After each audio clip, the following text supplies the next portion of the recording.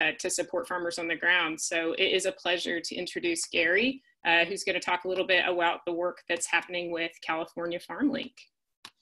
Good afternoon, everyone, and thank you to Slow Money Northern California for making this opportunity possible. We really appreciate it. California Farmlink is really pleased to have this opportunity to work with you all today. California Farmlink is a 501c3 nonprofit organization, and we're investing in the prosperity of farmers and ranchers. Now, how exactly do we do this? Through education, we invest hundreds of hours in technical assistance, working with primarily farmers of color, women farmers, immigrant farmers. A significant footprint of our work is on the Central Coast, where our headquarters is in Aptos. And we also have regional offices in Sacramento and in the North Bay. So in addition to the technical assistance, we host a series of educational events for smaller groups of farmers. One is our business resilience intensive, which takes farmers through a business resilience self-assessment so we can design the remainder of the course based on their priorities. This fall, we're going to be launching a farm succession planning intensive with a cohort of farm families that are facing how to design their succession strategies. And we also provide loans, which we'll get to in more depth here in a moment. And finally, access to land has been central to California Farmlink's work for 20 years. And we maintain a network of landholders and land seekers all around the state of California. All of our regional staff are equipped to help facilitate lease agreements to open up land access for the next generation of farmers.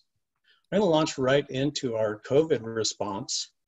As soon as we saw the cards playing out, we established an emergency loan fund. California Farmlink committed $1 million to distributing to farmers at 0% interest, no payments for 6 months. These loans are limited to $20,000.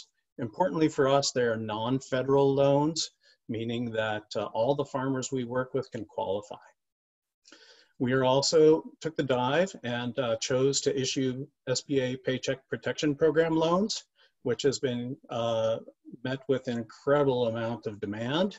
In fact, we're having a staff meeting later this afternoon to help our regional staff understand how we can all contribute to processing farmers' loans when that program comes back online, we believe tomorrow, to try to secure as much support as possible for California farmers in that program.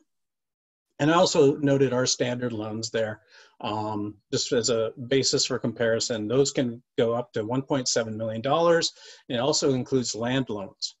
So California Farmlink, as I mentioned, is a nonprofit. We're also a CDFI. That's a Community Development Financial Institution. And that commits us to serving low-income communities and also enables us to draw certain types of capital. So our loan portfolio has been growing consistently over the years. And through March 31st this year, we had dispersed $2.7 million in 28 loans. So we feel like we're on track for our goals this year. Of course, the COVID situation has turned things on, and we are maintaining, as you see on the slide, balance sheet loans and also off balance sheet through our opportunity to the secondary market with Farmer Mac. And that enables us to recycle that capital and continue servicing those loans. So our loan fund goals over the next 4 years are to raise $10.7 million. We are going to focus on bringing in California Farmlink investment notes. This is a community capital strategy focused on individual investors and companies based in the state of California. And we also, of course, accept grants and gifts that can be, in an unrestricted fashion, committed to our equity pool to grow our loan pool serving farmers across the state. So just to conclude, California Farmlink is creating a healthy food system. Farmers and ranchers have equitable opportunities to build wealth and conserve natural resources. And again, thank you so much for this opportunity to join you today. Thank you so much, Gary. That was excellent. I'm going to kick it right over to Kristen with questions to dig in here. Thank you so much. Thanks, Gary. I have been following this for a while, and we're really interested, particularly, I mean, farmers are, you know, as you said, you know, they're the foundation of, you know, everything right now. And as we're learning, you know, it turns out we can't live without them even during these crises. So I'm definitely interested in getting them well funded and well capitalized. And I'm curious about how you work with undocumented and how that's happening right now through this crisis. What do you need to qualify as a farmer to be able to get a loan with you?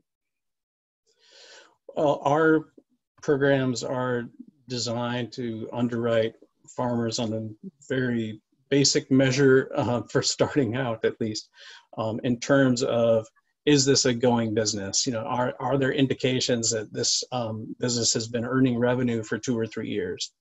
With undocumented individuals, we're unable to secure federal guarantees, but especially in the Monterey Bay region, we serve a lot of farmers who are undocumented. That's one of the reasons we launched our emergency loan program so swiftly. It has really, we're able to do that as an independent lender licensed by the state of California to serve undocumented farmers. And it's very exciting to share that just interestingly, over 6 months, but just concluding very recently, we have established with a very generous philanthropist a new guarantee facility of $1 million to guarantee our loan portfolio among farmers who are undocumented. I love that. And then just a follow-up question for everybody here. I think you have a really low minimum investment. Can you tell us what that is? Yes, thank you, Kristen. It is definitely a community capital strategy that starts at $1,000. And through the California Farmlink investment notes, our maximum is $150,000.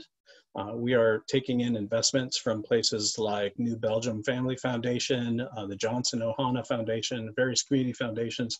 Those come in our institutional investor category, which typically starts at $250,000. Okay, thank you so much. Jonathan? Yeah, Gary, thank you so much for your work. I understand a lot of farmers have had issues accessing PPP, so it's great to hear that you're on the front lines providing access to capital. What are the high-level terms of the investment notes for everyone? And then also, separately, what are the capital and financing aside, what are the greatest areas of stress or need that you're seeing amongst the farmers that you work with? Yes, great questions, Jonathan. Our most popular investment note has a 7-year term and an annual dividend of 2.25%, 2.25. So that's our most popular note. We did actually launch a 20th anniversary note that has a 20-year term at 3%, which is, we haven't actually, we'd love to close one of those. So in terms of the farm community, a lot of people are needing to pivot their labor practices to protect their workers.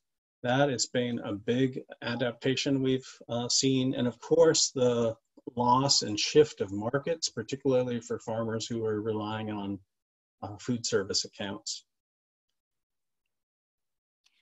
Thank you so much, Gary, and thank you for those great questions. I think just getting the message across that we need to really continue to drive creative tools around investment and think of creative ways to get resources where they need to go.